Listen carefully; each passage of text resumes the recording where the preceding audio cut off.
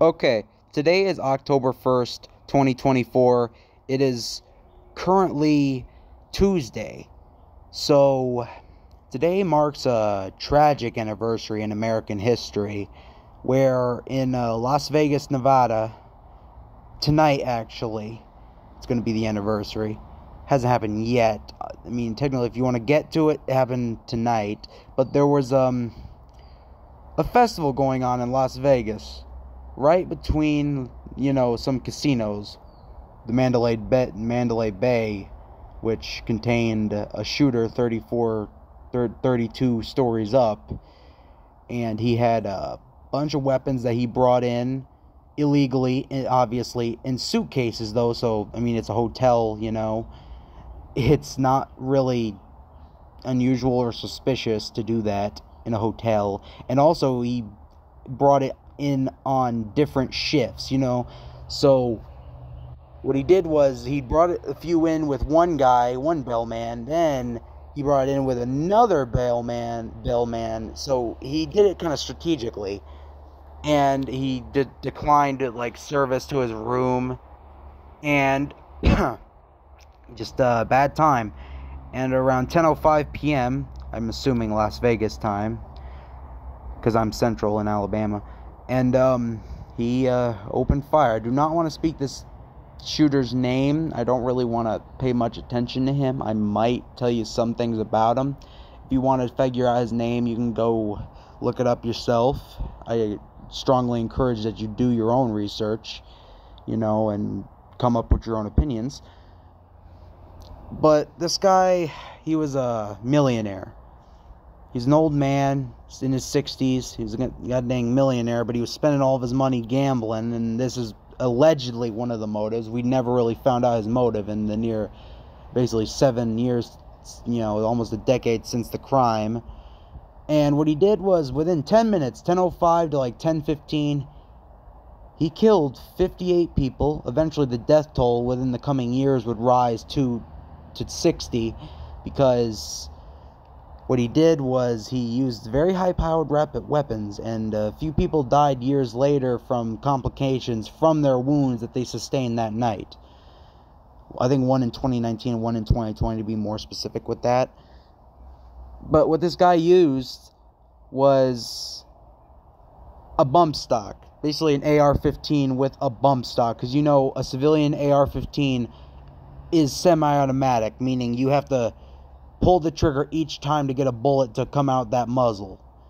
So to fire a round, you keep pulling the trigger. But with a fully automatic bump stock, you just hold down that trigger, and it just, you know what I mean, like the GTA games, okay? Just fully automatic. And it's not really legal, but he did it anyway. I mean, why would he give a shit? He wouldn't live past the shooting anyway. He had a .308. I believe he had that was the bolt action rifle, which is way slower because it's a bolt action. Every time you fire around, you gotta manually eject it.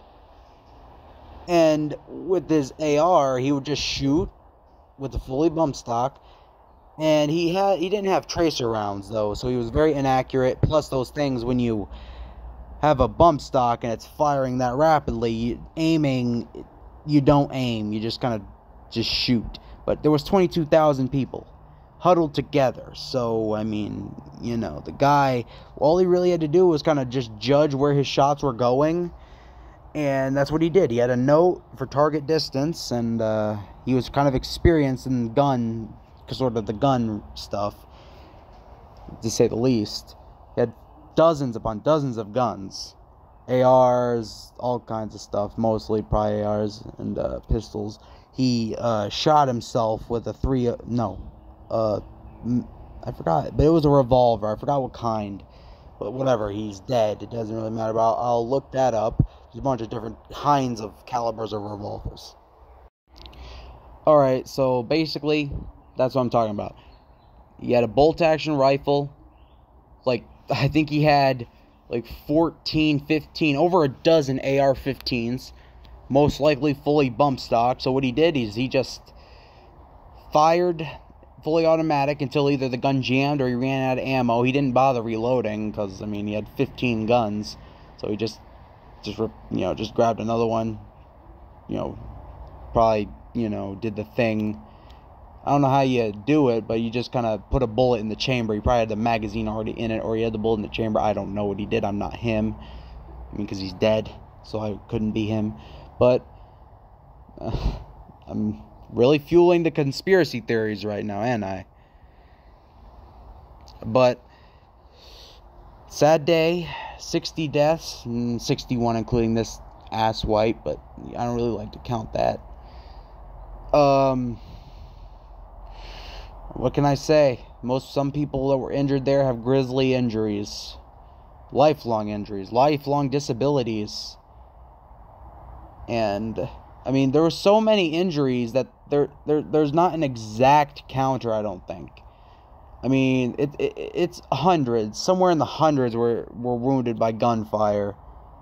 But they didn't get it exact for a long time. They still don't have it. I mean, most of that night is known today, but most of the shooter's actions more than a week before it are just unknown, really. But based on what his brother said, Eric, he just didn't understand it. He didn't understand why.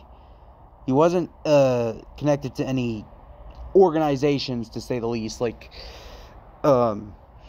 people suspect the CIA or MK Ultra, stuff like that. They always do that.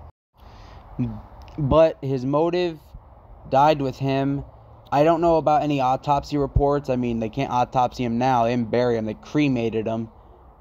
But I don't know if there's any autopsy reports. I'll probably do that. I don't know if he was on drugs. I mean, I knew he was taking some sort of anxiety pill, but that's about it.